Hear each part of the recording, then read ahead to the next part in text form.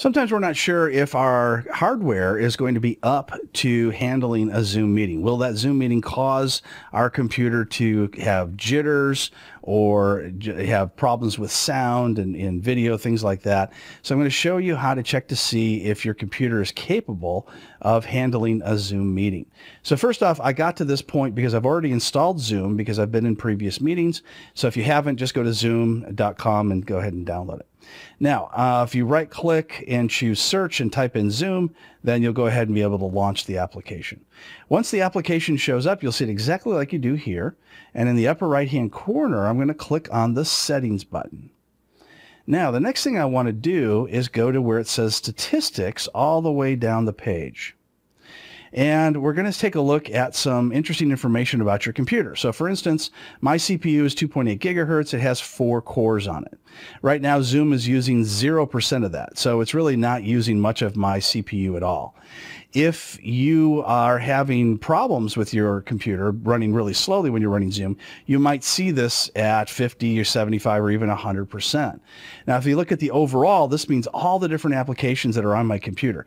Altogether, they're only using 22% of my CPUs. So my CPU is definitely not a bottleneck. It's not causing any type of performance issues in my computer.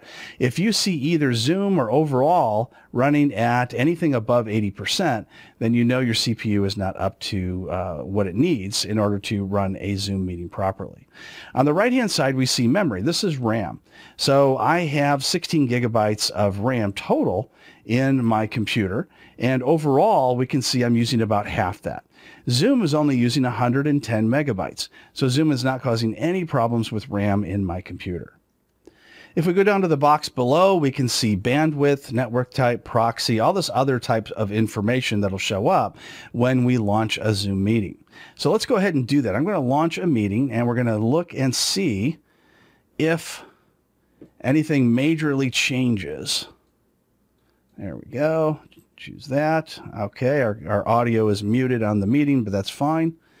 Let's see if anything majorly changes on our computer. So we can see that Zoom is now using 13, 18%, overall 49% of the CPU. And so we're still fine. It's really not taxing my computer that much. I'm not using that much in the way of bandwidth. I've got a wired network. So if you have wireless and you're getting jitters in your picture or your audio cuts in and out, it could be because you need to be wired because your wireless may not be up to it. All right, so now let's take a look at audio. So I click on audio, and I've got it muted right now, so I'll uncheck that. And here we see the audio. Now we can see the frequency, latency, 13 milliseconds, jitter, 4 milliseconds. So it's really not showing any kinds of problems. If you're seeing in the hundreds or thousands of milliseconds, then you know you've got an issue. Now I'm going to go off to video, and we can see the latency is 14 milliseconds, which once again, that's very low. Jitter is only 1 millisecond. So this is actually running very well when it comes to the latency and the video overall quality. I'm also broadcasting at 26 frames per second, which is, it's going up and down a little bit, which is very close to 30 frames per second, which is optimal.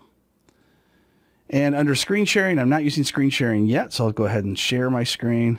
And now we're seeing my resolution is full 1080.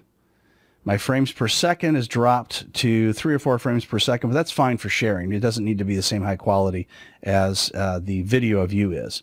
So then we've got jitter and latency are also still very low. So if you're seeing high amounts of latency or jitter, it could once again be your wireless. It also could be that your internet is not fast enough. You may need to get it upgraded. So that's how you can tell if your hardware is ready to go for a Zoom meeting, and how to tell if you're running into any issues that could cause problems with your meetings.